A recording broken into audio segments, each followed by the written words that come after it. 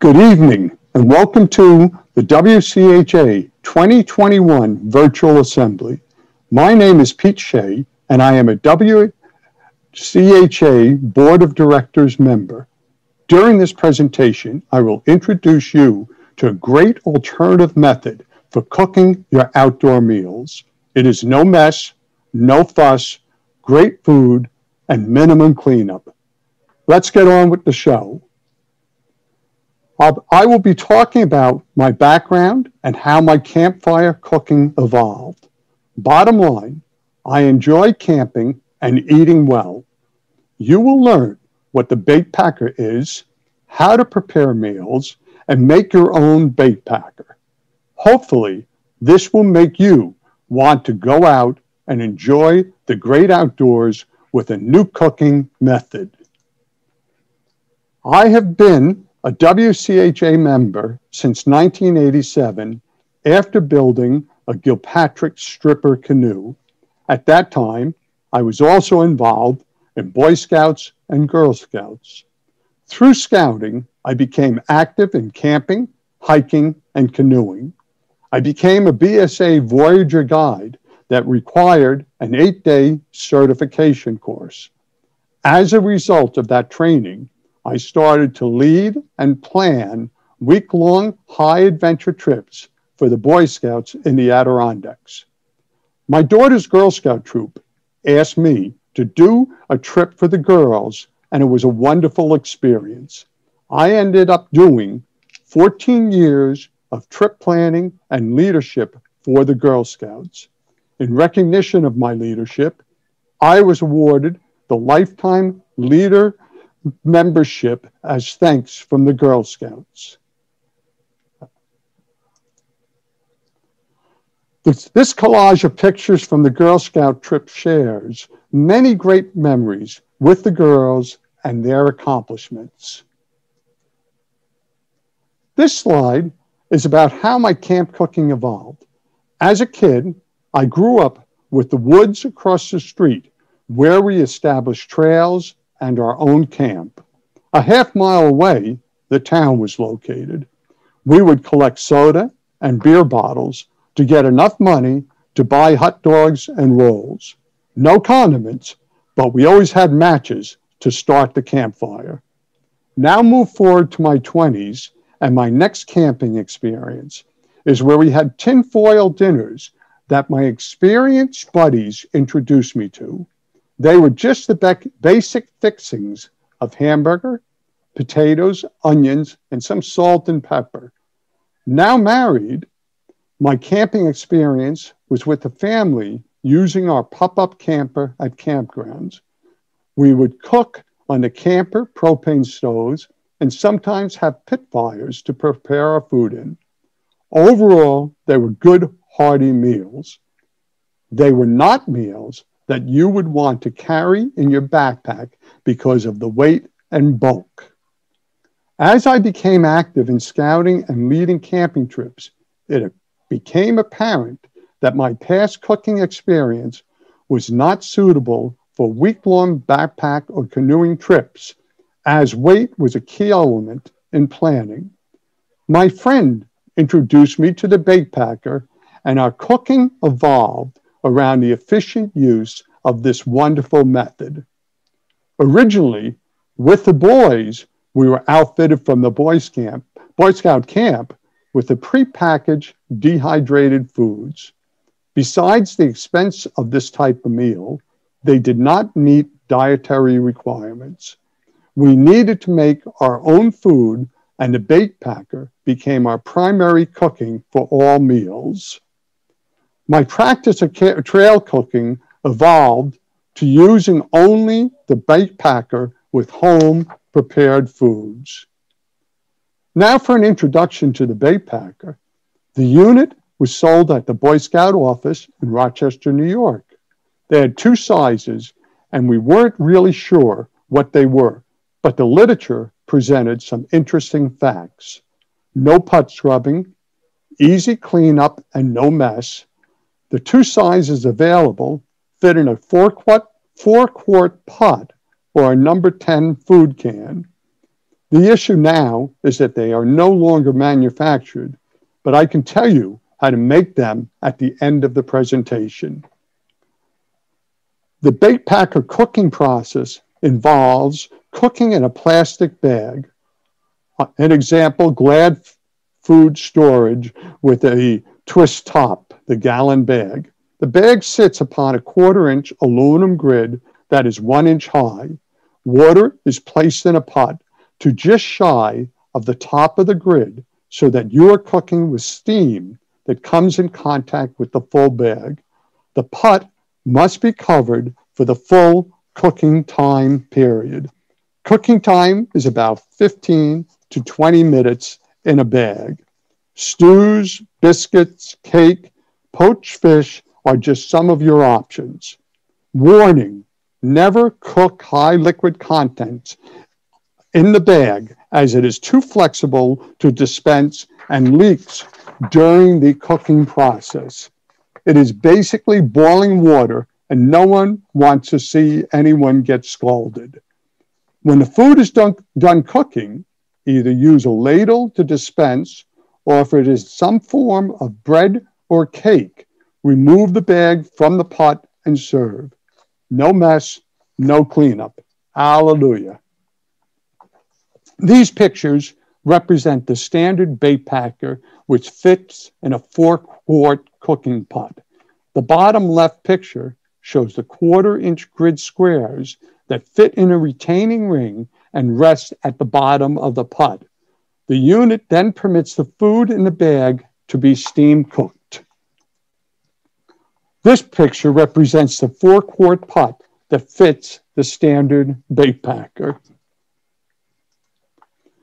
My personal cook kit utilizes the ultralight BakePacker, or small diameter unit, which fits in a number 10 food can. It is basically the restaurant food can that is always available through any food establishment, if you ask nicely. Within it, I can fit my camp backpack stove, BakePacker, cooking bags, salt, pepper, pliers, can opener, top cover, and garbage bag. This is my total cooking kit for all cooking when my wife and I go on any remote camping trips. This permits a lightweight and efficient cooking method. Many delicious and satisfying meals have been prepared with this setup. The only limitation or benefit is that can only accommodate a max of 2 individuals. For food dehydration, as a result of deciding to make my own food, I decided to do food dehydration. I do not use an air dehydrator, but only use my home oven. The way to use your home oven to dehydrate is to have your oven set at the lowest temperature setting possible.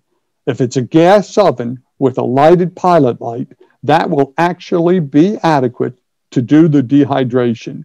Times vary by oven type. Our electric oven has a convection setting with the lowest temperature setting of 175 degrees, and the air is circulated, which helps dehydrate faster. My recommendation is to experiment with different foods for actual cooking time and result. I primarily make dehydrated vegetables and beef jerky. I have done chicken, but I do not like the way it reconstitutes in the food. In the following slides, I will show you 2 different items and how to dehydrate and prepare them. For vegetable dehydration, I primarily use frozen mixed vegetables. For this demonstration, I was pleasantly surprised because the frozen package did not contain lima beans. Lima beans dehydrate, but they do not rehydrate easily, and it's like eating rocks. I placed a cup of frozen vegetables onto a pizza tin or a flat cookie sheet for about 2 hours at 175 degrees temperature setting.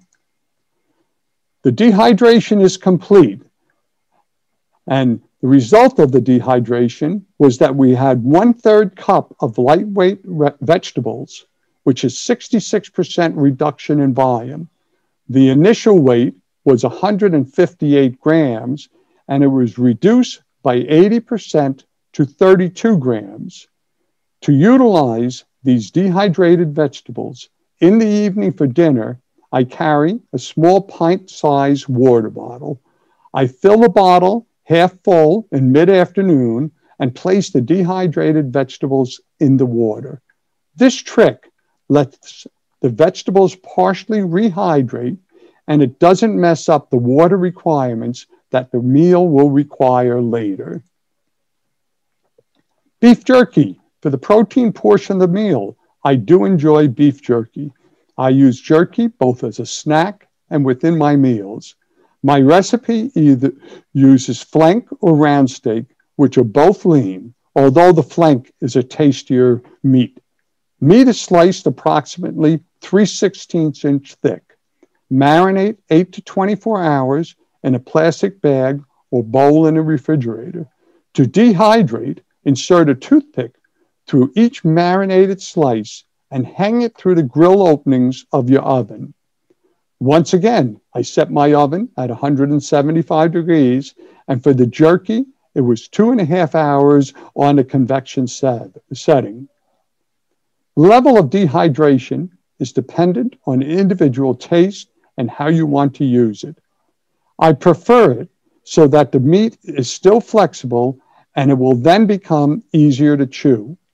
The marinade is based on olive oil, no salt because teriyaki has salt in it.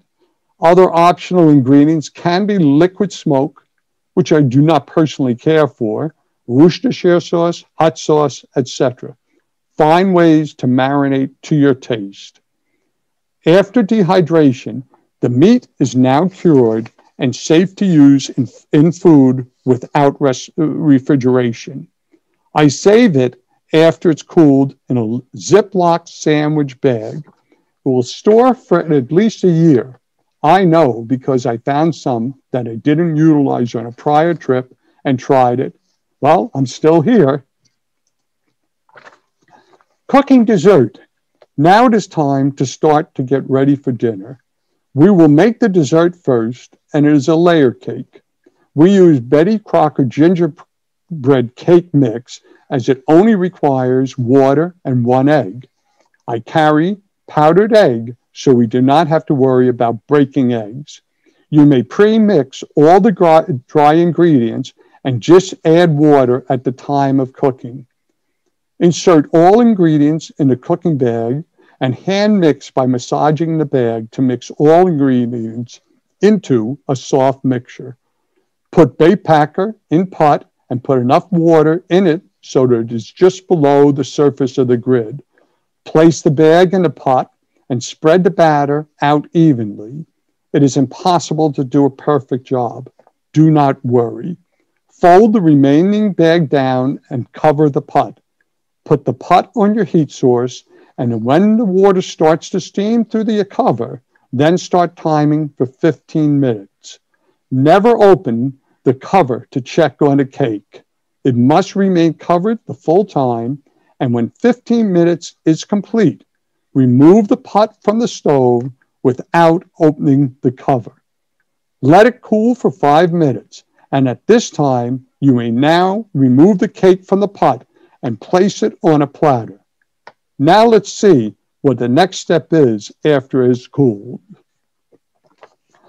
To prepare the cake, it is out of the BakePacker container and still in the plastic bag. Place it on a small dish. Cut the plastic bag so that the sides may be separated 3 or 4 long cuts down to the side of the cake. It will show an irregular surface now that the plastic is opened. Place another plate upside down on top of the exposed cake and flip the cake over and remove the plastic bag completely. You now have a perfectly flat, round layer cake. Many times we put a tree leaf down or some object on top to create a design. We carry powdered sugar that we will sprinkle on the cake. Once the sugar is added, remove the leaf.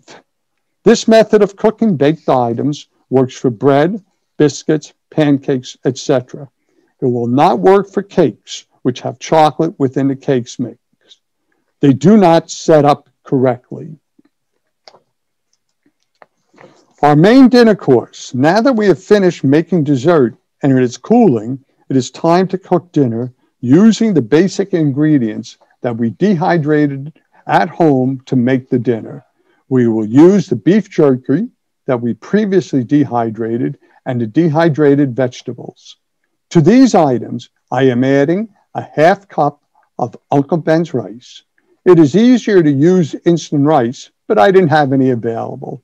Instead of adding just some spices for flavoring, I had a small vacuum package of lentils with flavoring that will spice up the full meal. The lentils have beans and a sauce in the package. I also cut up the jerky into bite-sized pieces. Now place everything into a bag along with 1 cup of water for the rice. Mix the ingredients and place the bag in your cooker. Follow standard BakePacker cooking process. You end up with a beautiful dinner. It's also a very good trick to be able to mix any type of dried soup mix. Lipton's onion soup mix with quinoa, rice, or noodles, along with some protein or beans, and you can make a very tasty meal. Now let's see what dinner looks like. Here is your dinner served on Chinaware. Look at that tasty, colorful, appetizing meal, and there also is carrot cake. I made both carrot cake and gingerbread cake with each available BakePacker that I had. Later, once you learn about the BakePacker, there are many different things you can make, including poaching your fish. When we've gone camping later in the fall, we make stew at home and put it in a bag in the pot and freeze it. We can stack 2 frozen bags in the pot when we depart and will last a few days without refrigeration. Overall, be creative, experiment with your meals, and enjoy your newfound method of eating well in the wilderness. As I said at the beginning, the BakePacker is no longer manufactured. On the web, if you Google BakePacker, they will give you many thoughts on how to make one. We've experimented with these 2 shown methods, and the one I did not expect to worked great. It is the one on the left, which is a grid over a metal ring to keep it off the bottom. The steam comes through the holes and cooks your food. It is extremely light and takes up minimum volume. Another alternative was to make them up out of cut up ski poles. I did make one from 2 ski poles and cut the poles with a chop saw at a 1.25 inch. The 4-quart pot did not get enough pieces from the 2 ski poles, but my number 10 can will use about 80% of the pieces. The truth is that this method is heavier and awkward to place in the bottom of the pot. It works just as well, except it is no fun putting them in and standing them up in the pot. The result were identical to the actual original BakePacker. I made a carrot cake with these 2 homemade units. The carrot cake requires oil and water, no eggs. Feedback on the carrot cake from others who tried it indicate that they were very pleased and it tastes like a real cake. I was also very pleased. These pictures show the 4 different BakePackers, 2 standard purchase units with 1/4 inch grids and the 2 homemade ones. All cakes came out wonderfully and there was no difference in cooking process or times. You can make a unit or find one and buy it. As the pictures show, the key trick is to create a platform which is above the water with a grid for the steam to pass through, and that will adequately support the bag of food. In summary, this is my sales pitch for the BakePacker and a review of the key items you need to know. Do not use chocolate cake mixes. Pre-mix ingredients at home so that you can just pull out the bag, add water, and start cooking. Make stews at home and freeze. Most meals can be made at campsites in 20 minutes. Never cook high liquid content items as it is dangerous. For actual recipes, use about 25% less water as the plastic bag retains the water. And with that said, let's go to our final slide. Now that you've had your dinner and know how to cook it out, go out, eat hearty, and enjoy the great outdoors. Thank you for listening to my demonstration. I am now available for any questions. Have a good evening.